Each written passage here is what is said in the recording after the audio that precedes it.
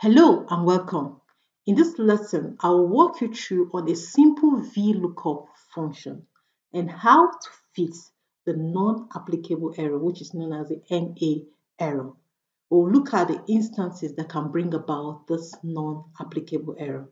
So follow me closely as I walk you through on how to apply a simple VLOOKUP function and also how to fix the NA error. Remember to click the subscribe button on this channel you're watching for more value tips. So let's go right into it. We have our data set here, the product code, the closing stock, the per unit cost, and the stock value. And we want to generate a report based on our data set. We'll be using the VLOOKUP function to derive the closing stock for each of this product code. So to enter a formula, you start with the equal to function. Remember that. You put your equal to function and VLOOKUP, immediately it pops it up and I select. What value do you want to look up? What value are we looking up? We're looking up for this product code. So we just select the cell we're looking up for. You put comma and it takes you to the second argument. You can see immediately it takes you to the next argument. What is the data we are looking out for? We are looking out for this value on. So what is the set of data we are looking for product 003 on? So this is our data set. So we are looking out for that product on this set of data. So this is our table array. I've selected it. So you make it absolute by fixing it. You press F4. Make it absolute by fixing it because we want to make our formula very dynamic so that when we drag down, it will apply to other cell. Right. So what is the column index? Based on the selected range, table range, we are looking out for this particular product in order to get the closing stock. Our first column is the first column on the data set, which is the product code. The second column is the second column on the data set, which is our closing stock. Same with the third column and the fourth column. And what we're looking out for here is our closing stock quantity, which resides in the second column of our database. So our column index number will be 2 because that is where the closing stock quantity resides. The first column is product code.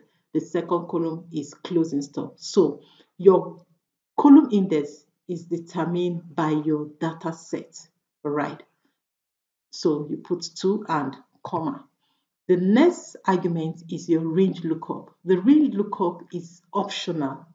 It's optional, and if you leave it empty, it goes with the approximate match, which is the true or 1.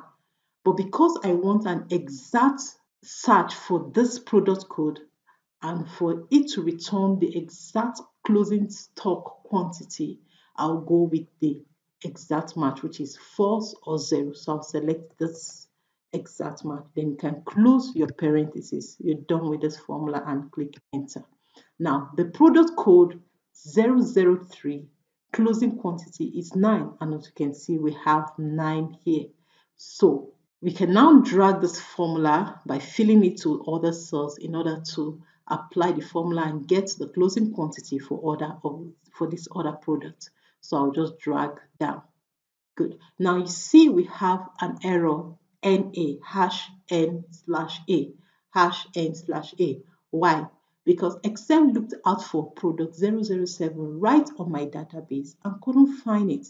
That's why it returned this error NA #n/A. Same thing with this particular product code. Excel could not find it on the data set, and that is why Excel returned this error. Now, how do we fix this error? To fix this error, you can use either this function if, let me put it in caps, if alongside with ISNA or IFNA.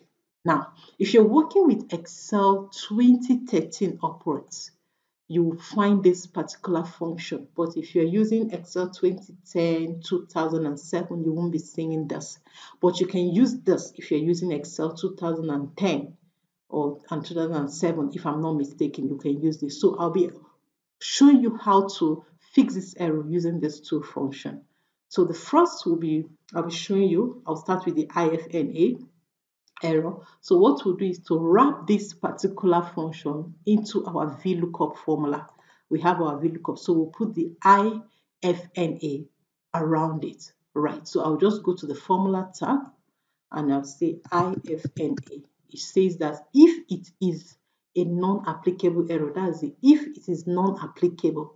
So if this VLOOKUP, that is the entire VLOOKUP formula here, is giving us non-applicable, right? If it is giving us non-applicable error, what value should Excel replace that non-applicable error? So for the purpose of this training, I'll just use 0 and close it and enter. Good, you can see that.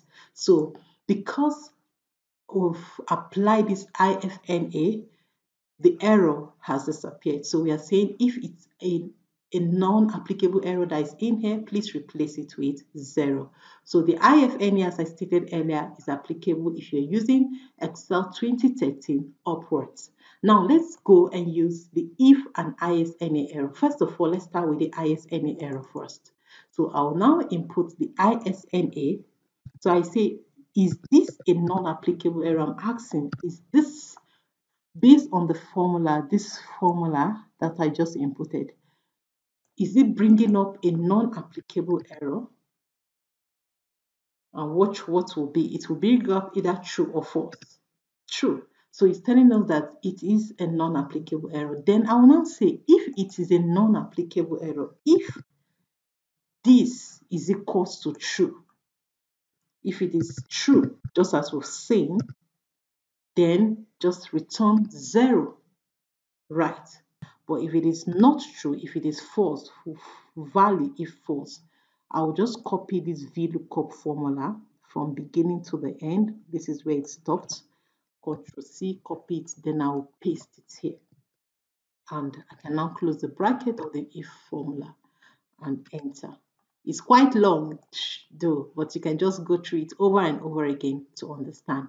So that's how you use either the IFNA or the IF and ISNA, the if function or ISNA. So if you are working with Excel 2013 upwards, you use the IFNA. But if you're working with Excel 2010 or 2007, you can use the IF, that's the if, and alongside with the ISNA, right? So that's it for this training. I believe you've gotten value from this. If you have, don't forget to like this video, subscribe to my channel, and share this video to as many that will benefit from it. I'll see you in the next lesson. Bye for now.